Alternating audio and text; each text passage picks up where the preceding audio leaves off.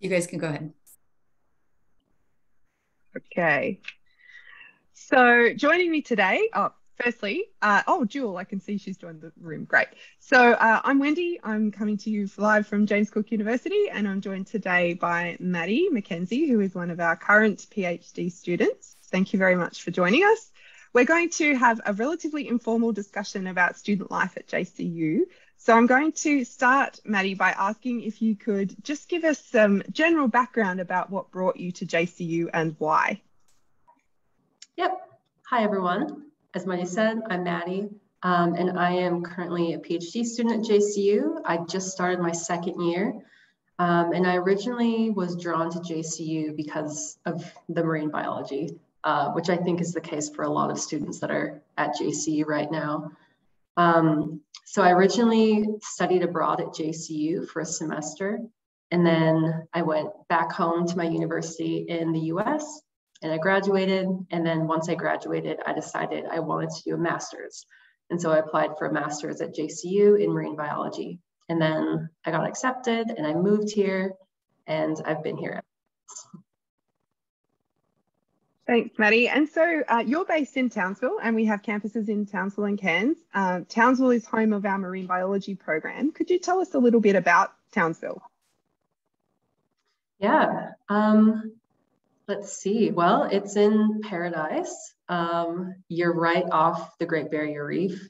If you have a friend that has a boat, you're extremely lucky. You can go out there as much as you'd like. Townsville itself, I'm not quite sure of the population, but it's relatively small, at least compared to what I was used to in the US. The JCU campus itself, I know for Australia, I think it's a medium to larger size campus. But for me, I came from a really large university in the US. And so moving over here, the campus to me is really small, which I really like because it's really easy to get around. It takes just minutes to walk from building to building. Yeah, and then Townsville itself, there's a lot of things to do and outdoors in Townsville. So if you're really interested in outdoorsy kind of stuff, it's a really fun place to live. Yeah, it's hard to get bored living here. Thanks, Maddi. And can you just tell me a little bit, a lot of questions that we get sort of relate to the weather, particularly for students coming from colder parts of the world. Could you talk just a little bit about your experience with the weather? What's it like? Is it hot? Is it cold? Do people need to bring their jackets? It is very humid. That was the main thing that kind of affected me. So I'm from Nebraska in the US, so we get really hot summers and really cold, snowy winters. And so moving here, the winter here is perfect weather. Like, it's beautiful, wear shorts, wear t-shirt, it's gorgeous. And then the summer, it's about that same temperature, just much more humid. So it's still nice. It's definitely paradise. I enjoy this weather more than snowy weather back home, but it's definitely warm. So if you move over here, I suggest finding a place that has aircon because you'll definitely use it. Thanks, Maddi. Could you tell me though, one of the comments I've had from students is that because it is warm, people expect that it's warm everywhere, but inside the buildings can often be not so warm. Is that your experience too, that you still do sometimes need like a sweater just for, particularly in laboratories or the library or something like that? Yes, definitely. Yeah, all of the buildings they have air conditioning, so they're quite cold.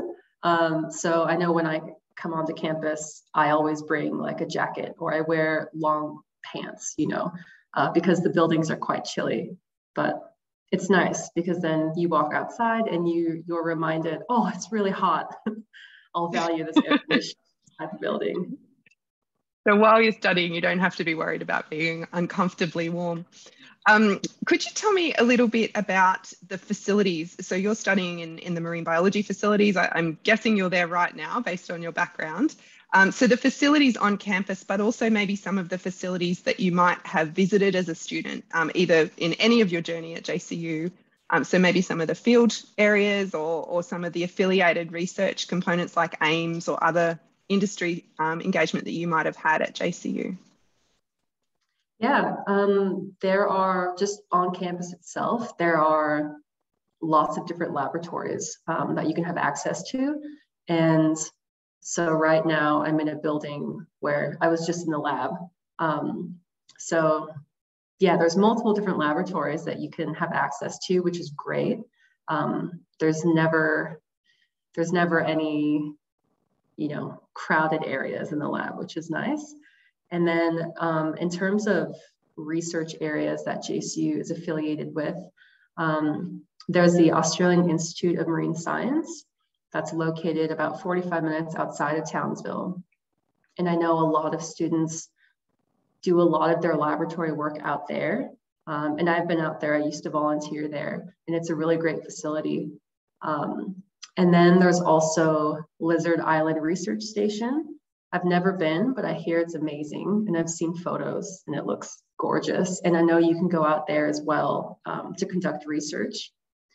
And then there's also Orpheus Island, and that's an island that is probably 2.5 to 3 hours north of Townsville. And then it's an island that's 45 minutes off the coast. And you can go there, a lot of courses that you can take. They have field trips that you will go out to Orpheus Island, and you'll be out there for maybe 4 or 5 days, and you'll conduct research. And so I've been out there a couple of times, and it's really fun to get out there, and do hands-on research, looking at the wildlife there. So speaking of research, would you mind just giving us a little bit of an introduction into what you're studying? Yeah, so I'm looking at jellyfish, and more specifically, I'm looking at the upside down jellyfish. And so this jellyfish, as its name suggests, instead of a normal jellyfish that's in the water column like this jellyfish just sits upside down on the benthos, and it just pulses. And the reason why it does that is because within its tissues, it has zooxanthellae, similar to corals. And so what I'm looking at is, can these jellyfish make a good biomonitor for different toxicants that are found in the water? And so I actually did my master's research project looking at these jellyfish, and I exposed them to different herbicides that are found in waterways. And it was found that they do make good biomonitors for those herbicides. And so for my PhD, I decided, let's take this a step further, and let's see if they can make good biomonitors to a range of other toxicants that are found in the water. It always amazes me at how narrow an area of research can be by the time you get to PhD level. And I suppose I wanted to ask, if students were looking more generally, not just at marine biology, but maybe other environmental sciences, do you find that there's good crossover between students across levels? Or is it that bachelor level students tend to speak to each other and master's level students tend to speak to each other and PhD students speak to each other? Or do you find that there's networking amongst the groups? I think there's pretty good networking amongst the groups. I know when I did my master's, I did a master's by coursework. And so for the first year, I just took classes. And then the later part of my degree, I did research. But in that first year when I took classes, there were a range of students that attended those classes. Some of them being bachelors, some of them being masters. And so you did get to, you were exposed to other students. It's just, if you were doing a higher degree like I was, you would get more assignments to do, basically. And they would mark you, like you were a master's student. But there is a good crossover between students. So you do get to interact with a lot of different students. It's one of the things that we hear, and I didn't prepare you for that question, so I really wanted to know what your response was. But it's certainly something that we hear, is that and some of the teaching spaces really facilitate, those large laboratories where multiple levels of students can be together, which obviously helps from an employability perspective. What about your interaction with staff? Do you find staff generally approachable? Is it set hours when you can talk to staff? Sort of how does that work from a student professor perspective? So that was one thing that I really liked about JCU, because I mentioned earlier that to me, it's a much smaller campus. And so all of the classroom sizes, they're much smaller than I was used to previously. And so it was a lot easier to approach the professors. And also coming from the US, I feel like professors here, they're much more laid back. You can call them by their first name and they don't care. They're really easy to talk to and they're really relatable as well. So that was one of the things that I really liked about JCU. And I should just mention there that you're working with one of the foremost experts in the world on jellyfish, right? So, did your master's studies help you create that relationship to move into the PhD? Yes, yeah, actually, so my supervisor is Dr. Mike Kingsford, and I actually took one of his classes that he taught during my coursework of my master's degree. And then in the latter part of my master's degree, I did a research project. And so to find a research project, basically you just approach professors and you ask them, do you have anything that I could research? And after the class with Mike, I really liked him. He was really easy to talk to. And so I approached him and I asked if he had any research projects that I could look into. And he did. And it was looking at the upside down jellyfish. And so that's actually how I got into my PhD. I did my master project with Mike. And then once I graduated, I asked him, I'm interested in taking this research further. Would you be willing to be my supervisor for a PhD? And he said he would be. So that's how I got to where I am right now. That's really good to know. I will just invite, we've just got a few minutes left. So if anyone has any questions, feel free to put them in the Q&A and we can respond to those as we're going. But in the meantime, I'm going to keep asking you questions, Maddi. So outside of the class, we've talked a bit about the facilities and the environment in Townsville and on campus. We have an international student support team who arrange a whole bunch of activities. Could you speak a little bit about maybe some of the activities that happen on campus, not just specifically for marine students, but more focused on international students? Yeah, they have, I think it's every Tuesday morning at the JCU Townsville campus. They have free breakfast, which it's great to go to. I mean, when you're a student, anything that's free is amazing. And I used to go to that every Tuesday, but now that I'm doing a PhD, I don't have time to go, unfortunately. But they put that on every week. And so that's a really great thing to go to. I know that they also have a drum circle that you can join. I'm not sure how often they meet, but you show up and they give you, a big drum to bang on. And it's really fun. I went to that a couple of times as well.